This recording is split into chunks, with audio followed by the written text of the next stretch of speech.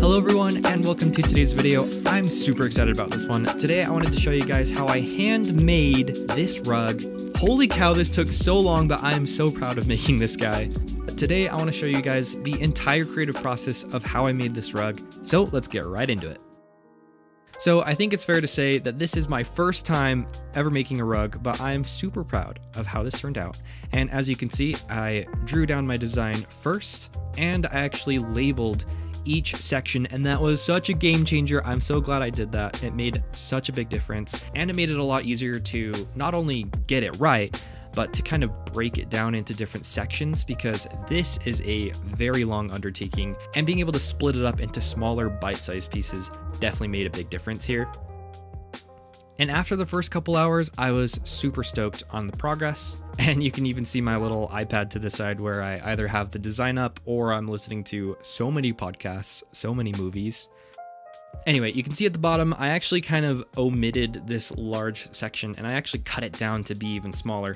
Completely selfishly, I did that because, 2 inches of space actually ends up to be a couple hours of work. So I'm glad I shortened the size. So the dimensions are a little funky, but I made a 30-inch by 19-inch rug. So if you don't know what my design is, I'm from Utah, and if you've ever heard anything about Utah, we have a bunch of national parks. It's a beautiful place if you're into the outdoorsy scene. But here in Utah, we have Delicate Arch. It's kind of like Utah's icon. And as someone who's somewhat outdoorsy myself, I thought this would be the perfect thing to make a rug of. I think my theme will be national parks, so in the future, I'll probably feature some other ones. But yeah, you'll have to forgive me on the lighting on some of these. As I mentioned, this took a long time, so this goes from morning to night, and this was over the course of maybe 5 or 6 days. And yeah, this project took me 26 hours. Yes, 26 hours. A whole entire day of nonstop punch needling. My hands are killing me, my neck is killing me, my back is killing me.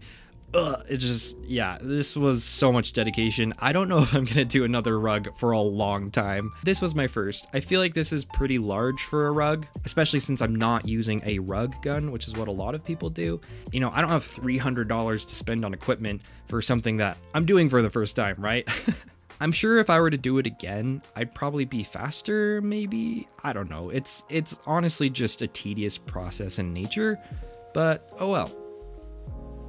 I made a lot of mistakes. So, from what I've learned, so monk's cloth, which is the fabric that you're supposed to use with rug making, is pretty stretchy, but it's not expensive, but it's also not necessarily cheap. And so I kind of wish that I made my frame a little smaller because I'm wasting so much fabric all around the edges, and I should have planned that out a little bit better. I used some carpet tack strips. It's what you lay down on concrete to hold carpet down while you're like putting everything in place.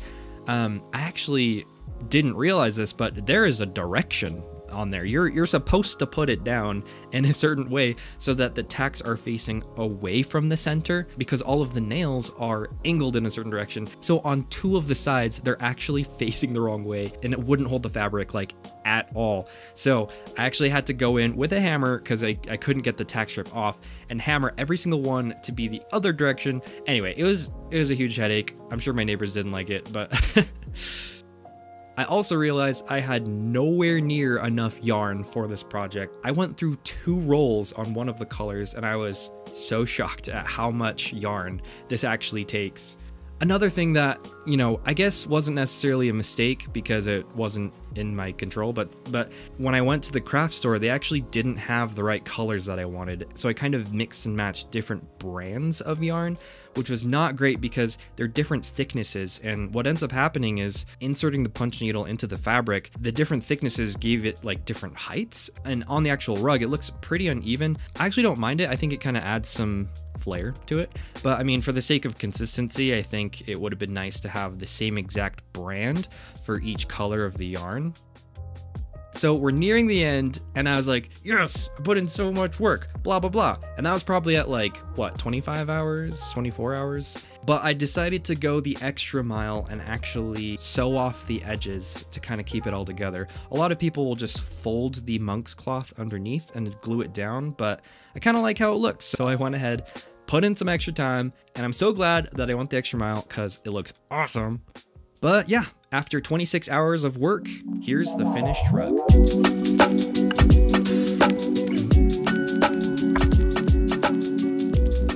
Again, I'm so happy with this project. It came out way better than I thought it would, and I just love this thing. It is beautiful, and yeah, after putting in so much time into something, it's really cool to see it all come together in the end. That's it for this video. Let me know if you guys want to see more content like this. Do not forget to subscribe, and I'll see you in the next one. Thank you so much for watching.